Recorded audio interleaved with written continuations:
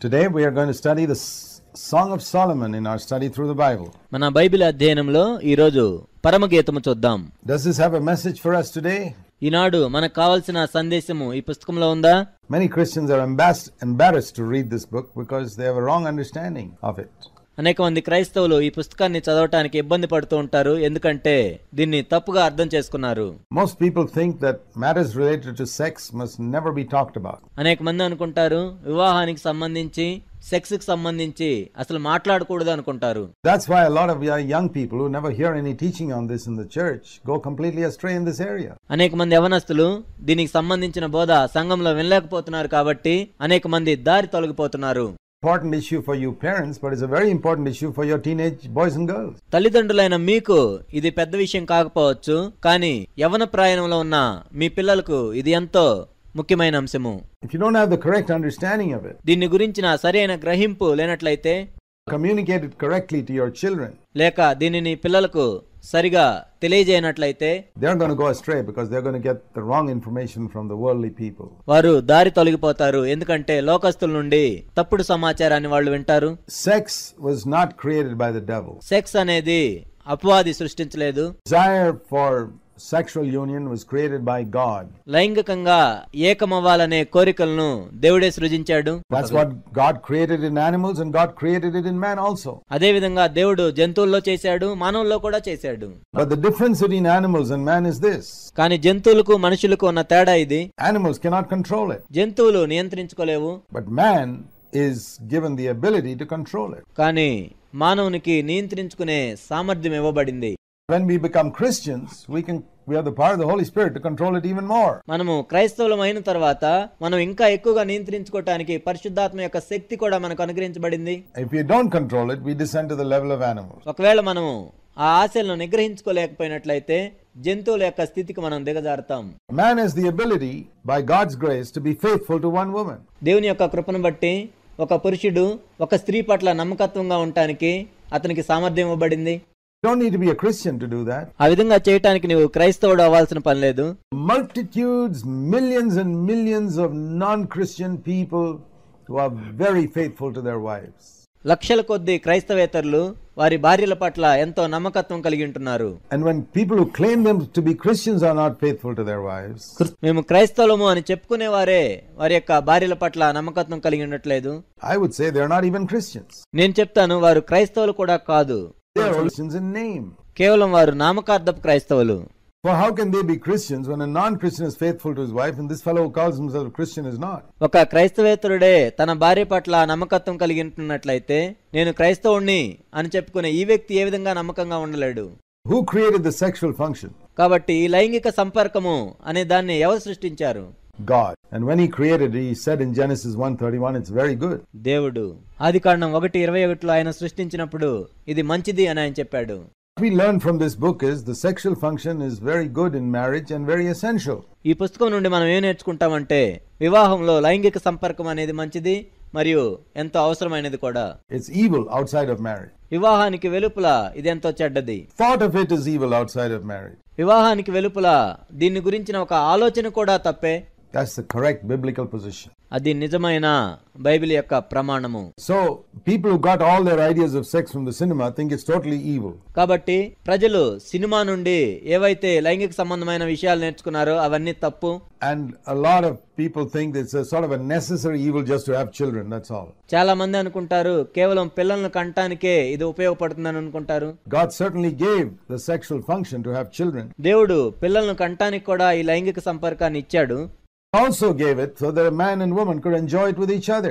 పురుషుడు స్త్రీ సంతోషాన్ని అనుభవించడానికి కూడా దేవుడు దీన్ని అనుగ్రహించాడు. Not only for children.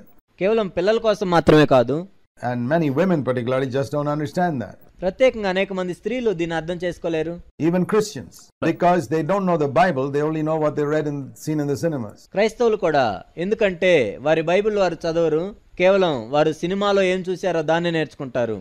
Christian women need to have their mind renewed to understand sex according to the Bible and not according to the cinema. అనేక మంది క్రైస్తవ స్త్రీలు వారి యొక్క లైంగిక సంబంధమైన ఆలోచనల్లో వారి మనసు బైబిల్ ప్రకారం నూతనపరచబడాలి, సినిమా ప్రకారం కాదు. Just like many men also need to have their understanding of sex from scripture. అనేక మంది పురుషులు కూడా లైంగిక సంబంధమైన విషయాలు బైబిల్ నుండి అర్థం చేసుకోవాల్సిన అవసరం ఉంది. And we can talk about it in a pure holy way. పవిత్రమైన మార్గంలో దాని గురించి మనం మాట్లాడుకోవచ్చు కూడా. Second thing we see in this book, ఈ పుస్తకంలో మనం చూసే రెండో విషయం ఏమిటంటే our relationship with Jesus Christ must be as intimate and warm as that of a loving bride with her bridegroom. ఒక పెండ్లి కుమార్తెకు తన పెండ్లి కుమారునితో ఎంత సాన్నిహిత్యం సంబంధం ఉంటుందో మన సంబంధం కూడా యేసుక్రీస్తు ప్రభువుతో అదే విధంగా ఉండాలి. God created the sexual function in Adam and Eve. He told them to use it and multiply. దేవుడు ఆదాము హవ్వల్లో ఈ లైంగిక సంబంధమైన కోరికలను కలుగచేసి దాన్ని ఉపయోగించి అభివృద్ధి పొందమని చెప్పాడు. And if God has said in the first page of the Bible, it's very good. బైబిల్లోని మొదటి పేజీలోనే ఇది చాలా మంచిది అని దేవుడు చెప్పినప్పుడు Very good. అది చాలా మంచిది. 131. ఆదికాండం 1:31. That's the last word on that subject. We don't have to hear any more from anybody else. ఆ అంశం మీద అది చివరి మాట. మనం ఎవరి దగ్గర నుండి ఏమి వినాల్సిన అవసరం లేదు. But what we learn from the Song of Solomon, పరమగీతం నుండి మనం ఏం నేర్చుకుంటామంటే is that an unselfish love for your partner is what makes the sexual act really meaningful in marriage. నీ జీవిత భాగస్వామి మీద నీకుండే నిస్వార్థమైన ప్రేమ వివాహంలో లైంగిక సంపర్కం అనేది ఎంతో అర్థవంతంగా చేస్తుంది. You can say you're faithful to your wife. నా భార్య పట్ల నేను నమ్మకత్వం కలిగి ఉన్నానని నువ్వు చెప్పవచ్చు. Sexual love even within marriage without any sexual act in marriage without love is fleshly. వివాహంలో కూడా ప్రేమ లేకుండా కేవలం లైంగిక సంపర్కం అనేది శారీరకమైనది. A sexual union must come out of love. లైంగిక సంపర్కం అనేది ప్రేమలో నుండి రావాలి. Like many other things that God has created, Satan has used what God has created to promote his own purposes.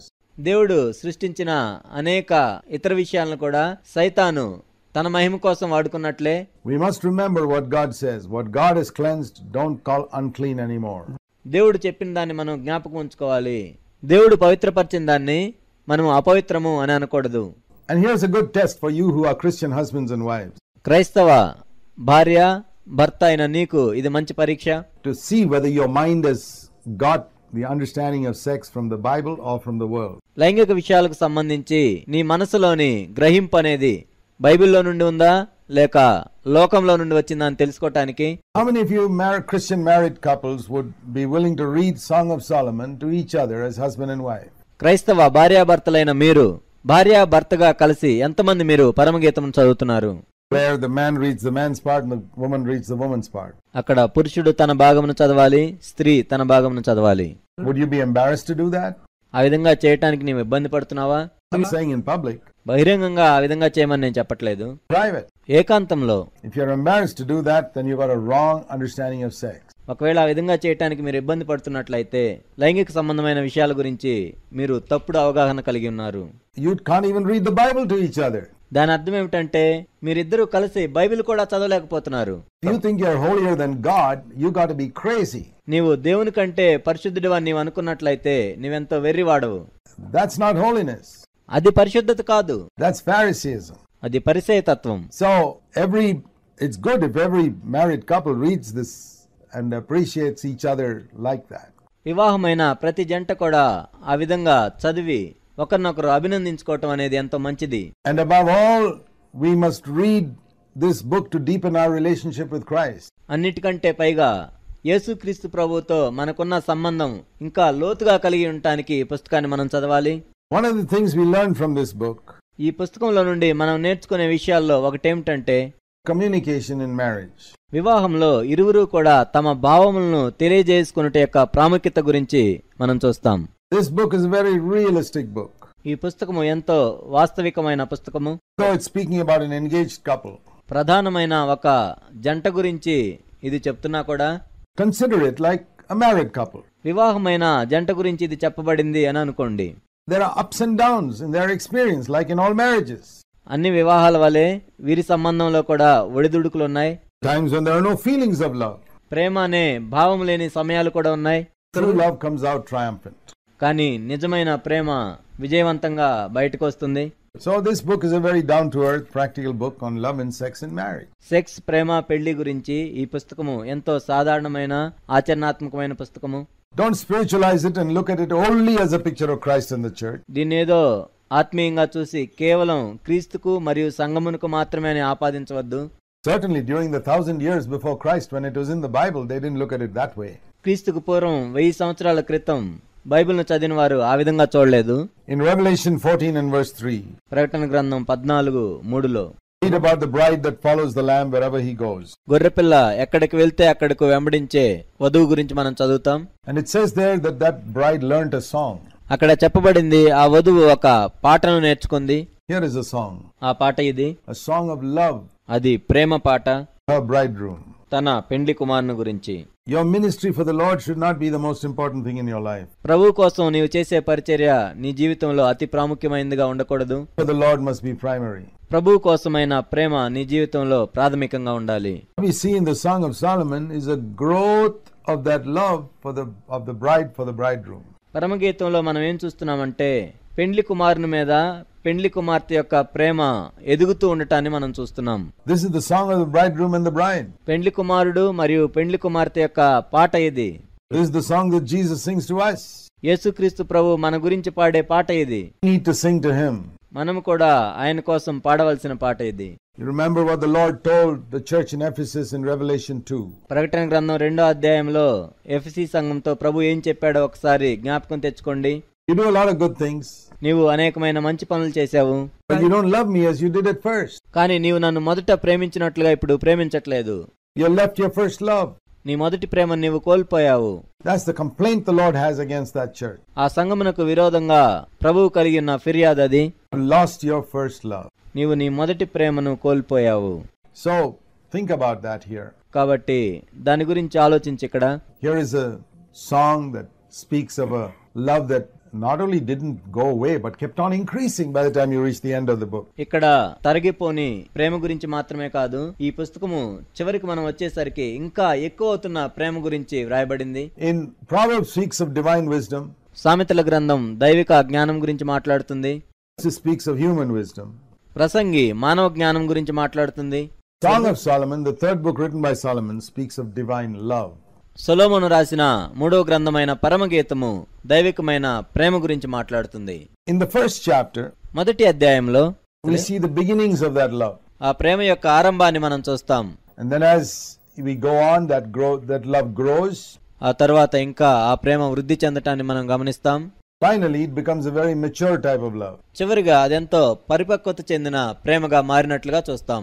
There's a lot of difference between what the world calls love and what God calls love. ఈ లోకము ప్రేమ అని పిలిచేదానికి దేవుడు ప్రేమ అని పిలిచేదానికి ఎంతో వ్యత్యాసం ఉంది. You know, when the world talks about falling in love, ఈ లోకము ప్రేమలో పట్టం గురించి మాట్లాడినప్పుడు think about a boy and a girl falling in love with each other. ఒక అమ్మాయి ఒక అబ్బాయి ప్రేమలో పట్టం గురించి ఒకసారి ఆలోచించండి. All the cinemas and movies are based on that. సినిమాలన్నీ దాని మీద ఆధారపడి తీస్తూ ఉంటారు. Love with somebody else. ఎవరో ఒకరితో ప్రేమలో పట్టం గురించి. Then somebody is in love with some person who's married to somebody else. ఒక వ్యక్తి ఎవరితోనో ప్రేమలో పడితే ఆ వ్యక్తి మరొకరిని పెళ్లి చేసుకుంటుంది. Love. అది ప్రేమ కాదు. This is just human infatuation. అది కేవలం మానవ సంబంధమైన ఆకర్షణ. It's not divine love. అది దైవికమైన ప్రేమ కాదు. We're not supposed to love Jesus like that. యేసుక్రీస్తు ప్రభువును మనం ఆ విధంగా ప్రేమించకూడదు. The essential difference between human love and divine love is this. మానవపరమైన ప్రేమకు దైవికమైన ప్రేమకు ఉండే ముఖ్యమైన వ్యత్యాసం ఇది. Human love is selfish. మానవ సంబంధమైన ప్రేమ స్వార్థంతో కూడినది. Divine love is selfless. దైవికమైన ప్రేమ నిస్వార్థమైనది. When a boy and a girl say they love each other, ఒక అమ్మాయి ఒక అబ్బాయి మేమిరువురు ప్రేమించుకుంటున్నాం అని చెప్పినప్పుడు selfish love. అది స్వార్థంతో కూడిన ప్రేమ. He wants something from that girl. ఆ అబ్బాయి ఆ అమ్మాయి నుండి ఏదో కోరుకుంటున్నాడు. It will give him some pleasure. అది అతనికి ఏదో కొంత సంతోషాన్ని కలుగజేస్తుంది. Girl wants something from the boy. అమ్మాయి అబ్బాయి నుండి ఏదో కోరుకుంటుంది. Security or money or something like that. బహుశా భద్రత కావచ్చు, లేక డబ్బు కావచ్చు, అలా ఏదైనా కావచ్చు. It's selfish both ways.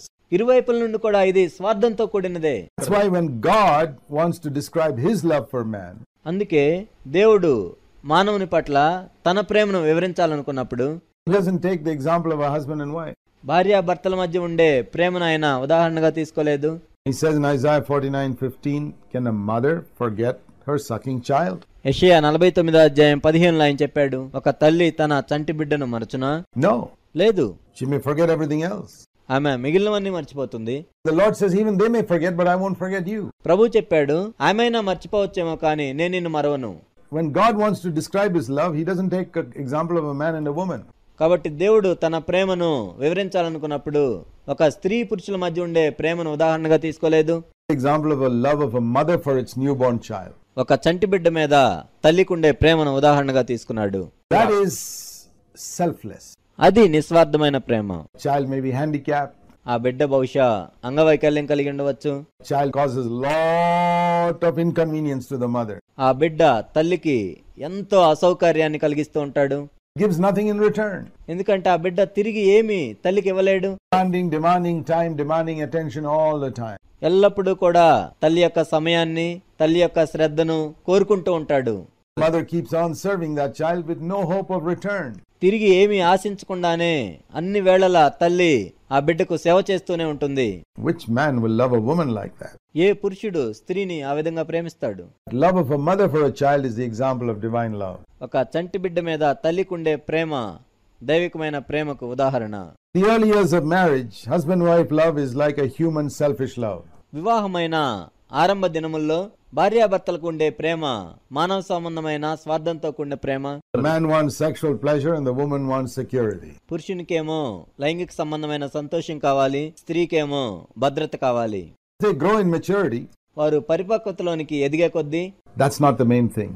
అది ముఖ్యమైన విషయం కాదు. More and more unselfish and begin to care for one another. వారు నిస్వార్థంతో ఒకరిని గురించి ఒకరు జాగ్రత్త వహిస్తూ ఉంటారు. Jesus' love for man was like that. మానవుని మీద యేసుక్రీస్తు ప్రభువుకున్న ప్రేమ అటువంటిది. He wasn't thinking, what can I get from man? మానవుని యొద్ద నుండి నేనేం పొందగలను అని ఆయన అనుకోడు. What can I give to man? మానవునికి నేనేం ఇవ్వగలను అని ఆయన ఆలోచిస్తూ ఉంటారు. Like the psalmist said, desire anything, Lord, but you yourself. కీర్తనకారుడు చెప్పినట్లుగా, దేవా నాకేది అక్కర్లేదు ప్రభువా, నీవే నాకు కావాలి. So let's look at chapter 1. 1వ అధ్యాయాన్ని చూద్దాం. Solomon verse 1, it's called the Song of Songs, which is Solomon's. 1వ వచనము సొలొమోను రచించిన పరమగీతము. What do we learn from this? దీని నుండి మనం ఏం నేర్చుకోగలం? This is primarily the song of the bridegroom and not the song of the bride. ప్రాథమికంగా ఇది పెండ్లి కుమారుని గీతము, పెండ్లి కుమార్తె గీతము కాదు. So this is bridegroom singing to us. పెండ్లి కుమారుడు మన కోసం పాడుతూ ఉన్నాడు. We love him, first loved us. ఆయన మనల్ని మొదట ప్రేమించను గనుక మనం ఆయన్ను ప్రేమించుచున్నాము. And the first part here talks about falling in love. ఇందులో మొదటి భాగము ప్రేమలో పట్టం గురించి బోధిస్తుంది. The girl says in verse 4, draw me and let us run after you. 4వ వచనము, నన్ను ఆకర్షించుము, మేము నీ యొద్దకు పరుగెత్తి వచ్చేదము. True love draws a person. నిజమైన ప్రేమ ఒక వ్యక్తిని ఆకర్షించుకుంటుంది. God doesn't push people, the devil pushes people. దేవుడు ప్రజలను నెట్టడు, సైతాన్ నెడతాడు. When a preacher pushes people saying, why can't you do this and why don't you do that and why don't you do that, he's just following the devil. ఒక బోధకుడు ప్రజలను మీరు అదెందుకు చేయలేదు, ఇలా ఎందుకు చేయలేదు, అదెందుకు చేయలేదు అని నెట్టినట్లయితే ఆ వ్యక్తి సైతాన్ని అనుసరిస్తున్నాడు. Jesus doesn't do that. యేసు ప్రభు ఆ విధంగా చేయడు. Draws people by his own example. తన మాదిరి ద్వారా ప్రజలను ఆకర్షిస్తాడు. Lives in a certain way. ఆయన తనంతట తానే ఒక విధానంలో జీవించి draws people to himself. ప్రజలను తన కోసం ఆకర్షించుకుంటాడు. This is one of the most wonderful things about the Lord. ప్రభువు గురించిన అద్భుతమైన విషయం ఇది. He draws us to himself. ఆయన తన కోసం మనల్ని ఆకర్షించుకుంటాడు. And that's how a husband should be towards his wife. ఆ విధంగా భర్త తన భార్య ఎడల ఉండాలి. Not pushing her, do this, do that, do the other. అది చేయి, ఇది చేయి, ఇంకొకటి చేయి అని ఆమె నెట్టడం కాదు. Notice here in verse 4, the bride calls her beloved my king. 4వ వచనంలో పెండ్లి కుమార్తె పెండ్లి కుమారుణ్ణి నా రాజు అని సంబోధిస్తుంది. We must know Jesus as our king before we can know him as our bridegroom. యేసుక్రీస్తు ప్రభువును మనము పెండ్లి కుమారునిగా ఎరక్క ముందు మనము రాజుగా ఎరగాలి. You can't enter into a real loving relationship with the Lord if you don't know him as your king. మొట్టమొదట ఆయన నీ రాజు అని నీవు గుర్తెరగనట్లయితే నిజముగా ప్రేమ కలిగిన సంబంధంలోనికి ఆయనతో మనము రాలేము. And we read here in Song of Solomon in chapter 1. పరమగీతం 1వ అధ్యాయంలో మనం చదువుతాం. He says, I'm dark, verse 5, but I'm lovely. 5వ వచనము, నేను నల్లని దాన్నైను సౌందర్యవంతురాలను. So obviously she's not very attractive. ఆమెంత ఆకర్షణీయురాలేమి కాదు. The bridegroom has chosen a girl who's not very attractive. ఇక్కడ పెండ్లి కుమారుడు అంత ఆకర్షణీయంగా లేని పెండ్లి కుమార్తెను ఎన్నుకున్నాడు. That's amazing. Very few bridegrooms will choose a black girl. అదెంతో ఆశ్చర్యము. చాలా కొద్ది మంది పెండ్లి కుమారులు మాత్రమే నల్లటి అమ్మాయిలను ఎన్నుకుంటారు. I'm black here. ఆమె చెప్తుంది ఇక్కడ, నేను నల్లని దానను. Why did the Lord choose a black girl? ఎందుకు ప్రభు నల్లటి అమ్మాయిని ఎన్నుకున్నాడు? Because he looked at the heart. ఎందుకంటే ఆయన ఆమె యొక్క హృదయాన్ని చూశాడు. And he saw loveliness in the heart. ఆ హృదయం యొక్క ప్రేమతత్వాన్ని ఆయన చూశాడు. There were many other prettier women in Jerusalem, but the bridegroom here chooses this one. యెరూషలేములో ఇంకా ఎంతో అందంగా ఉన్న అమ్మాయిలు ఉన్నారు, కానీ పెండ్లి కుమారుడు ఈమెను మాత్రమే ఎన్నుకున్నాడు. And the security this woman had is that even though she's dark, she's attractive to her bridegroom. ఆమె యొక్క భద్రత ఏ విధంగా ఉందంటే, ఆమె నల్లగా ఉన్నా కూడా తన పెండ్లి కుమారునికి ఆకర్షణీయంగా ఉంది. The Lord rejoices over us with shouts of joy.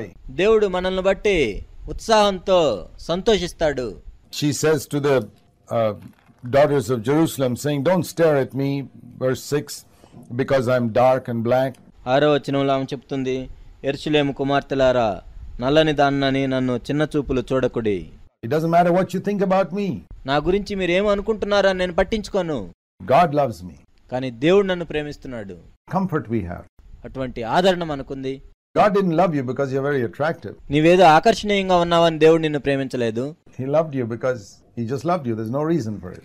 ఆయన హేతువేమీ లేకుండానే నిన్ను ప్రేమిస్తున్నాడు. And then he says, "They made me the keeper of the vineyards, but my own vineyard I have not kept," in verse 6, last part. నన్ను ద్రాక్ష తోటకు కావలి కత్తిగా నుంచిరి, అయితే నా సొంత తోట నేను కాయకపోతుని. 6వ వచనం చివరి భాగము. My vineyard is my own life and my walk with God. నా సొంత తోట అంటే నా సొంత జీవితము మరియు ప్రభువుతో నేను నడవటము. Common mistake that many preachers make. అనేక మంది బోధకులు చేసే సాధారణమైన తప్పిది. They take care of the Lord's vineyard, but they don't take care of their own vineyard. వారు ప్రభు యొక్క ద్రాక్ష తోటకు కావలి ఉంటారు, కానీ వారి యొక్క సొంత తోటకు వారు కావలి ఉండరు. In other words, they're taking care of the ministry, but not of their own life. దాని అర్థం ఏమిటంటే, వారు పరిచర్యను చూసుకుంటారు, కానీ వారి సొంత జీవితమును చూసుకోలేరు. Paul told Timothy, "Take care of yourself first before you can, and then you're teaching to others." పౌలు తిమోతితో చెప్పాడు, నిన్ను గురించి నీవు జాగ్రత్తగా ఉండు, ఆ తర్వాత నీ బోధ గురించి కూడా జాగ్రత్తగా ఉండు. In verse 7, asks the bridegroom, "Where do you make your flock to rest? I'd like to be there." 7వ వచనములో ఆమె చెప్తుంది, నా ప్రాణప్రియుడా, నీ మందను నీ వెచ్చట మేపుదువో చెప్పు, నేను కూడా అక్కడ ఉంటాను. I go to the flocks of your companion. నీ జతకాండ్ల మందల యొద్ద నేను ఎందుకు ఉండవలెను? See, she's looking to be with her bridegroom. తన పెండ్లి కుమారునితో ఉండాలని ఆమె చూస్తుంది సమయం అంతా కూడా. She doesn't want to go to a flock of people where her bridegroom is not there. తన పెండ్లి కుమారుడు లేని గుంపుల యొద్దకు ఆమె వెళ్ళాలనుకోవట్లేదు. I don't want to go to a church just because there's good music. ఏదో మంచి సంగీతం ఉందని నేను ఒక సంఘానికి వెళ్ళను. I want to go to a church where the Lord is there. ప్రభు ఎక్కడైతే ఉన్నాడో ఆ సంఘానికి నేను వెళ్తాను. And here then the bridegroom says, ఇక్కడ పెండ్లి కుమారుడు చెప్తున్నాడు, "How beautiful you are." నీవెంత సౌందర్యవంతురాలవు. He expresses his admiration for her. ఆమెను అభినందిస్తూ ఆయన ఈ విధంగా చెప్తున్నాడు. He doesn't just say that, he expresses it in different ways. ఆయన కేవలం చెప్పటం మాత్రమే కాదు, వివిధ రకాలుగా దాన్ని తెలియజేశాడు. And there are many women who never hear such words from their husband. తమ భర్తల నుండి ఇటువంటి మాటలు వినని భార్యలు అనేక మంది ఉన్నారు. Imagine a bridegroom telling a black bride, "You are really beautiful to me." పెండ్లి కుమారుడు నల్లగా ఉన్న తన పెండ్లి కుమార్తెతో, నీవు నా దృష్టిలో ఎంతో సౌందర్యంగా ఉన్నావు అని చెప్పటాన్ని ఒకసారి ఆలోచించుకోండి. Is that important? అది ప్రాముఖ్యమైనదా? If the Lord says that to us and we find comfort in that, why can't husbands say that to their wife? ప్రభువు మనతో చెప్పినప్పుడు మనము ఆదరించబడినట్లయితే భర్త భార్యతో ఎందుకు చెప్పకూడదు? The devil is always discouraging God's people. సైతాను ఎప్పుడూ కూడా దేవుని ప్రజలను నిరుత్సాహపరుస్తూ ఉంటాడు. And God is there to tell us he loves us. నేను మిమ్మల్ని ప్రేమిస్తున్నాను అని చెప్పటానికి దేవుడు ఉన్నాడు. And we need that security to know that God loves us. దేవుడు మనల్ని ప్రేమిస్తున్నాడు అనే భద్రత మనకు అవసరం. Many women need that security too. అనేక మంది స్త్రీలకు కూడా అటువంటి భద్రత అవసరం. Knowledge that they are loved by their husbands. వారు తమ భర్తల చేత ప్రేమించబడుతున్నారు అనే గ్రహింపు. Vice versa. అదే విధంగా భర్తలు కూడా, when the bridegroom says in verse 15, "How beautiful you are," నీవు సుందరివి అని పెండ్లి కుమారుడు చెప్పినప్పుడు 15వ వచనం says in verse 16, "How handsome you are, my beloved." నా ప్రియుడా నీవెంత సుందరుడువు అని 16వ వచనంలో చెప్పబడింది. Tremendous value in this mutual appreciation. ఒకరినొకరు మెచ్చుకొనుటలో ఎంతో విలువ ఉంది. Not just kept in the heart, కేవలం హృదయంలో భద్రపరచుకోవటమే కాదు, expressed. దాన్ని తెలియజేయాలి. In our Indian culture, మన భారతీయ సాంప్రదాయంలో Fortunately, we don't give expression to these things. దురదృష్టవశాత్తు ఈ విషయాలు మనం తెలియజేయము. Well, if you don't do it, you're un-Christ-like. ఒకవేళ నీవు ఈ విధంగా చేయనట్లయితే నీవు క్రీస్తు వలె లేవు. The Bible shows very clearly that Jesus expresses his appreciation to his bride. యేసుక్రీస్తు ప్రభు తన పెండ్లి కుమార్తెను అభినందించినట్లుగా బైబిల్ ఎంతో స్పష్టంగా తెలియజేయబడింది. Also expresses her appreciation to Jesus. పెండ్లి కుమార్తె కూడా యేసుక్రీస్తు ప్రభువుకు అభినందనలు తెలియజేస్తూ ఉంటుంది. What do we do on Sunday mornings when we praise the Lord? ఆదివారం ఉదయకాలమున మనం ప్రభువును స్తుతించేటప్పుడు ఏం చేస్తున్నాం? And if that is a picture of Christ and the church, అది క్రీస్తు మరియు సంగమునకు సాదృశ్యమైతే, if husband and wife relationship on earth is a picture of the relationship between Christ and the church, ఈ భూమి మీద భార్యాభర్తలకు ఉన్న సంబంధము క్రీస్తు మరియు సంగమునకు ఉన్న సంబంధానికి సాదృశ్యమైతే, then surely there must be mutual expressions of appreciation towards one another. అప్పుడు ఖచ్చితంగా ఒకరి ఎడల ఒకరు తమ అభినందనలను తెలియజేసుకోవాలి. That's one theme that runs right through the book of Song of Solomon. పరమగీతము మొదటి నుండి కూడా అదే అంశము కొనసాగుతూ ఉంటుంది. Where the husband and wife, the bride and bridegroom, are so eager to express their appreciation. అక్కడ భార్య భర్త, పెండ్లి కుమారుడు మరియు పెండ్లి కుమార్తె ఒకరి కోసం ఒకరు తమ అభినందనలు తెలియజేసుకోవటానికి ఎంతో ఆసక్తి కలిగి ఉంటారు. I believe we must learn from this in the church too. సంఘములో కూడా దీని నుండి మనం నేర్చుకోవాలి. Church, we need to express our appreciation for one another. సంఘములో కూడా మనం ఒకరి గురించి ఒకరము అభినందనలు తెలియజేసుకోవాలి. Be just thinking of ourselves. కేవలం మన గురించి మాత్రమే ఆలోచించుకోకుండా. That's a good lesson to begin with. మనము ప్రారంభించడానికి ఇది మంచి పాఠము. So let's learn that. God expresses our love for us. దాన్ని మనం నేర్చుకుందాం. దేవుడు తన ప్రేమను మన కోసం వెల్లడిపరుస్తూ ఉండగా We express our love to God. మన ప్రేమను దేవునికి వెల్లడిపరుద్దాం. Every husband and wife express their appreciation for one another. భార్యాభర్తలు ఒకరి గురించి ఒకరు అభినందనలను మాటల్లో తెలియజేసుకోవాలి. May God help you. దేవుడు మీకు సహాయం చేయను గాక. In our study going through the Bible, we have now reached the Song of Solomon. మన బైబిల్ అధ్యయనంలో ఇప్పుడు పరమగీతం యొద్దకు మనం చేరుకున్నాం. This is the song of the bridegroom and the bride. ఇది పెండ్లి కుమారుడు మరియు పెండ్లి కుమార్తె యొక్క గీతము. A picture of Christ and the church. క్రీస్తుకు మరియు సంగమునకు కూడా ఇది సాదృశ్యంగా ఉంది. And also applicable to every husband and wife that seek to live in a godly Christian way. దైవికమైన క్రైస్తవ విధానంలో జీవించడానికి ప్రయత్నిస్తున్న భార్య భర్తకు కూడా ఇది అన్వయించుకోవచ్చు. This teaches us that physical attraction between husband and wife is God given. భార్యాభర్తల మధ్య భౌతికమైన ఆకర్షణ అనేది దేవుడే ఇచ్చాడు అని మనకి ఇది బోధిస్తుంది. If it's kept within the bounds of marriage, it's holy. వివాహంలో ఇది పరిశుద్ధంగా ఉంచబడింది. When it goes outside, it's sinful, even if it's only in your thoughts. వివాహమునకు వెలుపల ఇది పాపభరితంగా ఉంటుంది. నీ ఆలోచనలో ఆ విధంగా ఆలోచించినా సరే. We need to establish this truth very clearly in Christian homes. క్రైస్తవ గృహముల్లో ఈ సత్యం ఎంతో పటిష్టంగా స్థాపించబడాలి. A Christian husband and wife must grow in love for each other. క్రైస్తవ భార్యాభర్తలు ఒకరికొరకు ఒకరు ప్రేమలో ఎదగాలి. Unfortunately, this is not so in many Christian homes. దురదృష్టవశాత్తు అనేకమైన క్రైస్తవ గృహాల్లో ఈ విధంగా లేదు. Just like our love for Christ must increase. క్రీస్తు కొరకు మన ప్రేమ అభివృద్ధి చెందుతూ ఉండాలి. And wife, our love for each other must increase. భార్యాభర్తలకు ఒకరి మీద ఒకరికి ఉండే ప్రేమ కూడా అభివృద్ధి చెందాలి.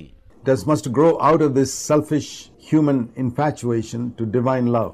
స్వార్థపూరితమైన మానవ సంబంధమైన ఆకర్షణ నుండి దైవికమైన ప్రేమలోనికి ఎదగాలి. That's what we see in the Song of Solomon. పరమగీతములో అదే మనం చూస్తాం. Chapter 1 we see the beginnings of love. 1వ అధ్యాయంలో ప్రేమ యొక్క ప్రారంభాన్ని మనం చూస్తాం. And then chapter 2 to 6 we see it growing. 2 నుండి 6వ అధ్యాయం వరకు ప్రేమ ఎదుగుతూ ఉండటాన్ని మనం చూస్తాం. Then a mature love in chapter 8. 8వ అధ్యాయంలో పరిపక్వమైన ప్రేమను చూస్తాం. And we see here the bride and bridegroom expressing their admiration for each other. ఇక్కడ పెండ్లి కుమారుడు మరియు పెండ్లి కుమార్తె ఒకరికొకరు అభినందనలు తెలియజేసుకుంటూ ఉండటాన్ని మనం చూస్తున్నాం. In chapter 2 verse 1 the bride says, 2వ అధ్యాయం 1వ వచనంలో పెండ్లి కుమార్తె చెప్తుంది, I'm only a rose of Sharon, I'm only a lily in the valley. నేను షారోను పొలంలో పోయు పుష్పం వంటి దాన్ను, లోయల్లో పుట్టు పద్మం వంటి దాన్ను. It's important to know, even though most Christian songs teach wrongly, these words refer to the bride. అనేక క్రైస్తవ కీర్తనలు మనకు తప్పుగా బోధించిన ఈ మాటలు పెండ్లి కుమార్తెకు సంబంధించినవని మనం తెలుసుకోవటం ప్రాముఖ్యం. It's not the bridegroom. పెండ్లి కుమారునికి సంబంధించింది కాదు. It's the bride saying, I'm only a rose in Sharon, I'm just an ordinary lily among the valley. పెండ్లి కుమార్తె చెప్తుంది, నేను షారోను పొలంలో పూయు పుష్పం వంటి దాన్ను, లోయల్లో పుట్టు పద్మం వంటి దాన్ను. But the bridegroom replies saying, yes, you may be only just a lily, but you're a lily in the midst of thorns. దానికి ప్రత్యుత్తరంగా పెండ్లి కుమారుడు చెప్తున్నాడు, నువ్వు కేవలం పద్మం వంటి దానవు కావచ్చు, కానీ బలురక్కసి చెట్ల మధ్య ఉన్న వల్లి పద్మం వంటి దానవు నీవు. And then the bride goes on to say, like an apple tree among the forest, so is my beloved among the young men. And he, verse 4, he has brought me to his banqueting hall so that everybody can see how much he loves me. తర్వాత పెండ్లి కుమార్తె చెప్తూ, అడవి వృక్షముల్లో జల్దరు వృక్షం ఎట్లున్నదో పురుషుల్లో నా ప్రియుడు అట్లున్నాడు. 4వ వచనము, అతడు నన్ను విందుశాలకు తోడుకొని పోయెను, నా మీద ప్రేమను ధ్వజముగా ఎత్తెను.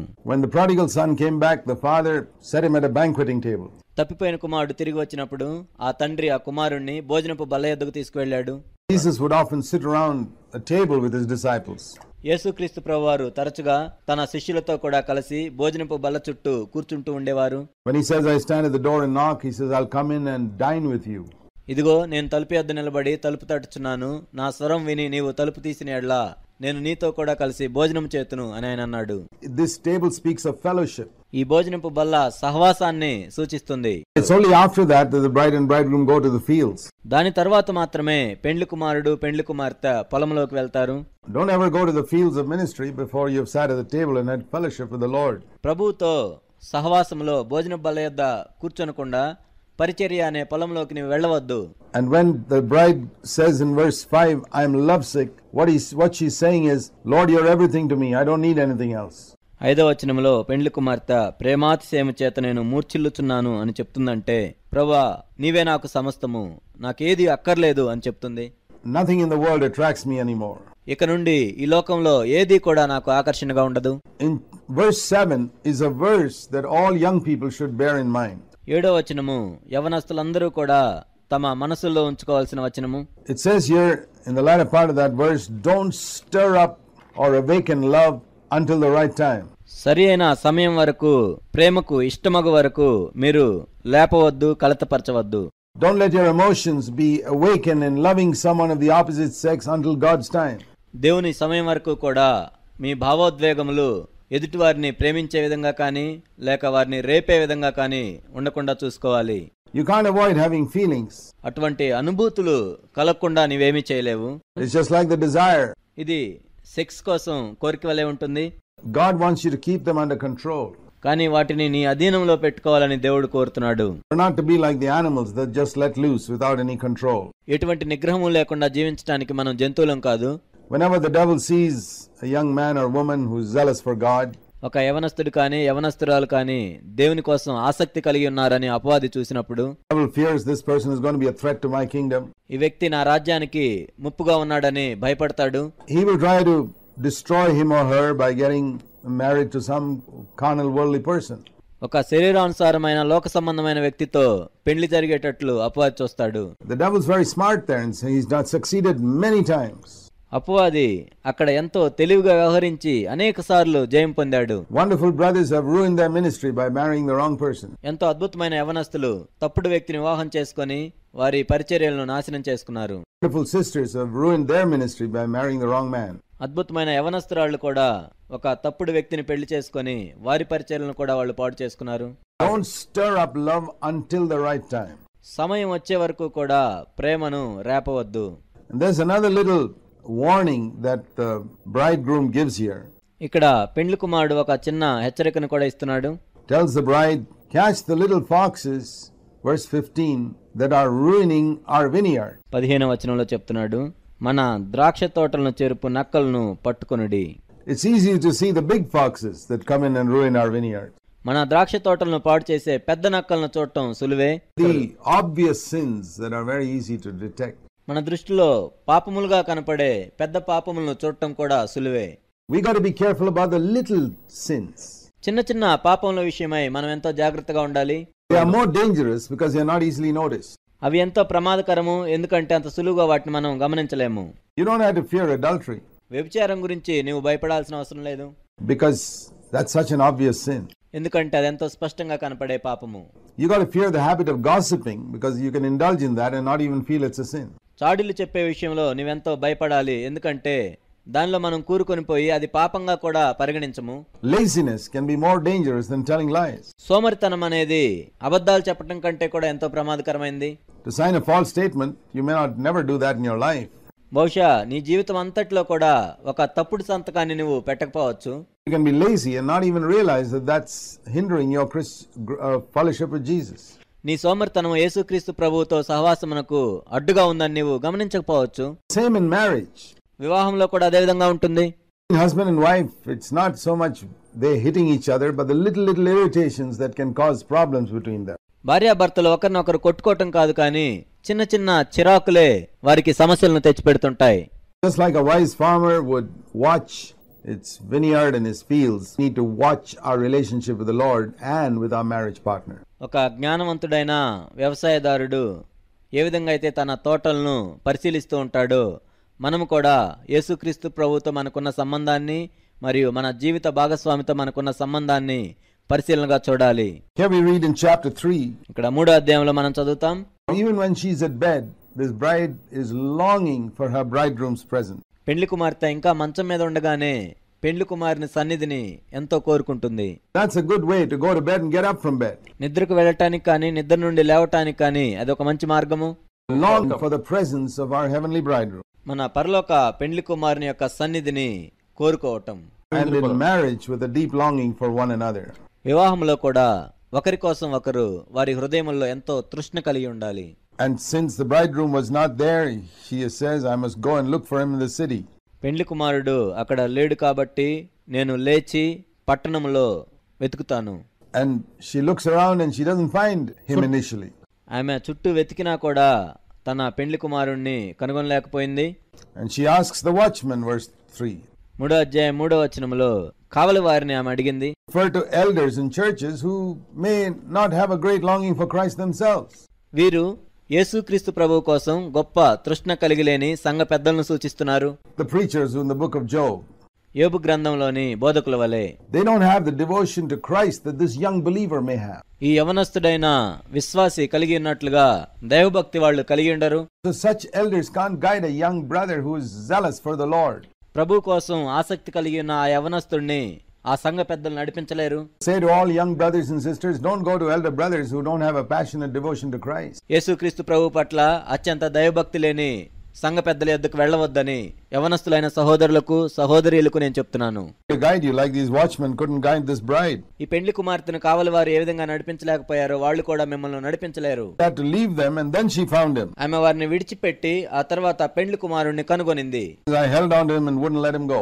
నేను వదిలిపెట్టక అతన్ని పట్టుకొంటిని. Very sad testimony that in Christendom today it's very rare to find elder brothers who can guide young people into a life of devotion to Christ. ఈనాడు క్రైస్తవత్వంలో యవనస్తులను యేసుక్రీస్తు ప్రభు పట్ల భక్తిగల జీవితాన్ని నడిపించగల సంఘ పెద్దలను కనుగొనటం ఎంతో అరుదు.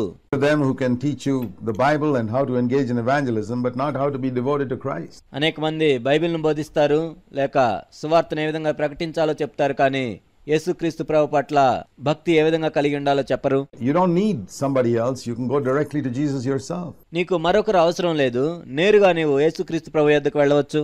Chapter 4. 4వ అధ్యాయంలో We see the bride speaking most of the time. ఈ అధ్యాయంలో దాదాపుగా అంతా కూడా పెండ్లి కుమారుడే మాట్లాడినట్లుగా మనం చూస్తాం. And we also see the bridegroom saying, how beautiful you are, my darling. And there's a long passage of appreciation of the bride. నీవెంత సుందరంగా ఉన్నావు అని పెండ్లి కుమారుడు పెండ్లి కుమార్తెను అభినందిస్తూ ఉన్న వాక్య భాగాన్ని మనం చూస్తాం. అదెంతో సుదీర్ఘంగా ఉంది. This is the bridegroom speaking, all the whole chapter almost. ఈ అధ్యాయం అంతా కూడా పెండ్లి కుమారుడే మాట్లాడుతూ ఉన్నాడు దాదాపుగా About the bride. పెండ్లి కుమార్తె గురించి. And you can see here how the Lord appreciates us. ప్రభు ఇక్కడ మనల్ని ఏ విధంగా అభినందిస్తున్నాడో మనం చూస్తాం. And there's an invitation here which we could apply spiritually in chapter 4 verse 8. 4వ అధ్యాయం 8వ వచనంలో ఒక ఆహ్వానం ఉంది. ఆత్మీయంగా మనం అన్వయించుకోవచ్చు దీన్ని. Come with me from Lebanon, my bride, and may you come with me from Lebanon, and let's go up to the summit of these mountains and look down from there. Praneshwari, Lebanon విడిచి నాతో కూడా రమ్ము, Lebanon విడిచి నాతో కూడా రమ్ము. అమాన పర్వతపు శిఖరము నుండి, శనీరు హెర్మోన్ల శిఖరము నుండి, సింహ వ్యాఘ్రములుండు గుహలు గల కొండలపై నుండి నీవు క్రిందికి చూచెదవు. This is a picture where the Lord is inviting us up into the heavenlies to look at things from His standpoint. ప్రభు మనల్ని పరలోకమునకు ఆశీర్వదించి ఆయన యొక్క దృష్టిలో విషయములను ఏ విధంగా చూడాలో మనకు చూపిస్తున్నారు. In verse 12, bridegroom speaks of the bride as a locked garden. 12వ వచనములో పెండ్లి కుమారుడు పెండ్లి కుమార్తె గురించి చెప్తూ ఉన్నాడు, మూయబడిన ఉద్యానము అని. Something exclusively for the Lord himself. కేవలం ప్రభువు కొరకు మాత్రమే. Can the Lord say to you that you are my private garden, exclusively mine? ప్రభు నీ గురించి ఈ విధంగా చెప్పగలడా, నీవు నాకు మూయబడిన ఉద్యానము, కేవలం నా కొరకు మాత్రమే నీవు ఉన్నావని. There are many things out in the world that attract us, ఈ లోకంలో మనల్ని ఆకర్షించే విషయాలు అనేకమున్నాయి, that can draw us away from our bridegroom. మన పెండ్లి కుమారుని వద్ద నుండి అవి మనల్ని ప్రక్కదోవ పట్టిస్తాయి. We can look at all those attractions in the world like men trying to draw us away from our bridegroom. మనం ఈ లోకంలో ఉన్న వాటిని అన్నిటినీ చూసి ఆకర్షించబడి పెండ్లి కుమారుని యొద్ద నుండి తొలగిపోయినట్లుగా ఉంటాం. If you want to understand the scriptures, you must have an intimate relationship with Jesus Christ. నీవు లేఖనాలను అర్థం చేసుకోవాలంటే యేసుక్రీస్తు ప్రభువుతో నీవెంతో దగ్గర సంబంధం కలిగి ఉండాలి. It's the last verse where finally the bride speaks. The whole chapter the bridegroom has been speaking. ఈ అధ్యాయం అంతా కూడా దాదాపుగా పెండ్లి కుమారుడే మాట్లాడుతున్నాడు, కానీ చివరి వచనంలో పెండ్లి కుమార్తె మాట్లాడుతుంది. And the bride says, O north wind, O south wind, come, make my garden breathe out fragrance. Let my beloved come into his garden and eat his choice fruit. పెండ్లి కుమార్తె ఈ విధంగా చెప్తూ ఉంది, ఉత్తర వాయువు ఏతెంచుము, దక్షిణ వాయువు వేంచేయము, నా ఉద్యానవనం మీద విసురుడి, దాని పరిమళములు వ్యాపింపజేయుడి, నా ప్రియుడు తన ఉద్యానవనమునకు వేంచేయునుగాక, తనకిష్టమైన ఫలములను అతడు భుజించునుగాక. The north wind speaks of winds of suffering, trial, adversity. ఉత్తర వాయువు అనేది శ్రమలు, ఇబ్బందులు, కష్టములను సూచిస్తుంది. Cold wind. చల్లని వాయువు. The south wind are winds of prosperity and happiness and blessing. దక్షిణ వాయువు అంటే అభివృద్ధి, ఆశీర్వాదము, సంతోషము. Warm winds. వెచ్చని వాయువు. And it doesn't matter which of these winds blow. ఇందులో ఏ వాయువు వచ్చినా ఒకటే, The result is the same. ఫలితం మాత్రం ఒకటే. Fragrance of Christ that goes out of our life. క్రీస్తు యొక్క పరిమళ సువాసన మన జీవితంలో నుండి వ్యాపిస్తుంది. Beloved Lord Jesus. మన ప్రియమైన యేసుక్రీస్తు ప్రభువుకు. And that's the mark of growing to maturity. అది మనం సంపూర్ణమగుటకు సాగిపోతున్నాం అన్నట్టుకు గుర్తు. Whether we go through trial or through prosperity, it's the same. మనం శ్రమల్లో గుండా వెళ్ళినా లేక అభివృద్ధి చెందుతున్నా రెండు ఒకే విధంగా ఉంటాయి. Spirit of thanksgiving and praise comes forth from us in all circumstances. అన్ని పరిస్థితుల్లో కూడా కృతజ్ఞతలు చెల్లించే ఆత్మ మరియు స్తుతించే ఆత్మ మన జీవితంలో మనం కలిగి ఉంటాం. He says, let my beloved come and have this fruit. మరియు ఆమె చెప్తుంది, నా ప్రియుడు వచ్చి ఈ ఫలములను భుజించునుగాక. In other words, everything that comes forth from my life is not to show other people. ఇంకొక మాటలో చెప్పాలంటే నా జీవితం ద్వారా వచ్చిన ప్రతి ఫలము కూడా వేరే వారికి చూపించడానికి కాదు, For the Lord అది ప్రభువు కోసం to receive from us. మన యొద్ద నుండి ఆయన స్వీకరించినట్లుగా. So then we move on to chapter 5. ఆ తర్వాత మనం 5వ అధ్యాయంలోనికి వెళ్తాం. And here we see something more concerning devotion of the bridegroom accepts this invitation to come into the garden. ఆ తర్వాత ఆహ్వానాన్ని మన్నించి ఆ పెండ్లి కుమారుడు ఉద్యానవనంలోనికి వచ్చినట్లుగా ఆ పెండ్లి కుమారుని యొక్క భక్తిని కూడా మనం చూస్తాం. And he says, I've come into my garden. నా ఉద్యానవనముకు నేను ఏతెంచి తిని. And he calls it my garden, my sister, my bride. He knows that this person belongs exclusively to him. ఆయన విధంగా పిలుస్తున్నాడు, నా సహోదరి, నా ప్రాణేశ్వరి, నా ఉద్యానవనము. ఆయనకి తెలుసు ఆ వ్యక్తి ప్రత్యేకంగా అతని కోసమే అని. And then he invites others saying, eat friends, come and eat from my garden. ఆ తర్వాత తన స్నేహితుల్ని పిలుస్తున్నాడు, స్నేహితులారా నా ఉద్యానవనంలో నుండి తినండి, పానము చేయండి. And that's how the Lord invites others to be blessed through us. ఆ విధంగా మన ద్వారా వేరే వాళ్ళు ఆశీర్వదించబడినట్లుగా ప్రభు ఆహ్వానిస్తాడు. In maturity, our life begins to bless many other people. మనం ఆత్మీయంగా ఎంత ఎదుగుతూ ఉంటామో మన జీవితం ఇతరులకు అంత ఆశీర్వాదకరంగా ఉంటుంది. Chapter 5 verse 2 onwards, we see an experience that's very common to all of us. 5వ అధ్యాయం 2వ వచనం నుండి మనందరికి కూడా సాధారణంగా కలిగే అనుభవాలను మనం చూస్తాం. The bridegroom comes and calls us for fellowship at a time which is not very convenient for us. పెండ్లి కుమారుడు వచ్చి మనతో సహవాసం చేయాలని పిలుస్తాడు, కానీ అది మనకు అనుకూలంగా ఉండే సమయం కాదు. You know, the Lord may call us suddenly at times when we are doing something else. మనం వేరే పని చేసినప్పుడు ప్రభు ఒక్కోసారి అకస్మాత్తుగా మనల్ని పిలుస్తాడు. You see that in the Old Testament. Sometimes God would say, Abraham, Abraham. పాత నిబంధనలో మనం చూస్తాం, కొన్నిసార్లు దేవుడు అబ్రహామా, అబ్రహామా అని పిలిచాడు. Always Abraham would immediately reply, ప్రతిసారి కూడా అబ్రహాము వెంటనే ప్రత్యుత్తరం ఇచ్చాడు, ప్రభువా అని. Samuel, Samuel. సమూయేలా, సమూయేలా. And he would respond. ఆయన కూడా స్పందించాడు. We must be ready to respond anytime God calls us. దేవుడు ఎప్పుడు పిలిచినా కూడా స్పందించడానికి మనం సిద్ధంగా ఉండాలి. We see from scripture that he can come at odd times. లేఖనాల్లో మనం చూస్తాం ఆయన అనుకూలంగా లేని సమయాల్లో కూడా వస్తుంటాడు. And so here the beloved comes, the bridegroom comes knocking at the door. ఇక్కడ ప్రియమైన పెండ్లి కుమారుడు వచ్చి తలుపు తడుతూ ఉన్నాడు. But the bride says, it's not convenient for me to come and fellowship with you now. కానీ పెండ్లి కుమార్తె చెప్తుంది, నీతో వచ్చి సహవాసం చేయడానికి ఇది నాకు అనుకూలమైన సమయం కాదు. Changed my clothes. ఎందుకంటే నా దుస్తులు నేను మార్చుకున్నాను. I've already washed my feet. నా కాళ్ళు కడుక్కున్నాను. And I'm in bed now. నేను ఇప్పుడు మంచం మీద ఉన్నాను. And I can't get up. నేను పైకి లేవలేను. And then after some time she feels maybe she should get up and fellowship with him. కొంత సమయం తర్వాత ఆమె అనుకుంది, అయ్యో నేను లేచి సహవాసం చేయాలని. And by the time she got up and went, ఆమె లేచి వెళ్లేసరికి the bridegroom had disappeared. పెళ్లి కుమారుడు అదృశ్యమయ్యాడు. He said, I opened verse 6, chapter 5, 6. I opened to my beloved, but he had gone away.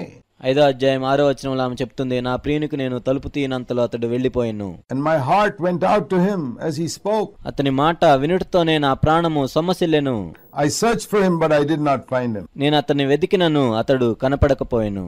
Now when you hear words like this, ఇలాంటి మాటలు నీ విన్నప్పుడు, all that we've been speaking about, మనం ఇప్పుడు ఏదైతే మాట్లాడుకుంటున్నామో అవన్నీ, is that a strange language to you? అదేదో ఒక వింత భాషలాగా నీకుందా? I want to tell you something, that this is the essence of true Christianity. నేను మీకు ఒక విషయం చెప్పాలనుకుంటున్నాను. ఇది నిజమైన క్రైస్తవత్వం యొక్క ప్రాముఖ్యమైన అంశము. It's not just learning doctrines and getting engaged and being engaged in evangelism. కేవలం సిద్ధాంతాలు నేర్చుకొని సువార్త చేయటం మాత్రమే సరిపోదు. If your relationship with Jesus is not like that described in this Song of Solomon, పరమగీతములో ప్రస్తావించబడినట్లుగా యేసుక్రీస్తు ప్రభువుతో నీకు అటువంటి సంబంధం లేనట్లయితే, you can do 101 things for him. నీవు ప్రభు కోసం 101 పనులు చేయొచ్చు. The Lord will say, you left your first love and I'm not interested. ప్రభు చెప్తాడు, నీ మొదటి ప్రేమను నీవు కోల్పోయావు, నీ మీద నాకు ఆసక్తి లేదు. When the Lord invites us, he tests us to see whether we'll drop everything to seek fellowship with him. ప్రభు మనల్ని పిలిచినప్పుడు మనం అన్ని కూడా వదిలిపెట్టి ఆయనతో సహవాసం చేయడానికి వస్తున్నామా లేదా అని మనల్ని పరీక్షిస్తాడు.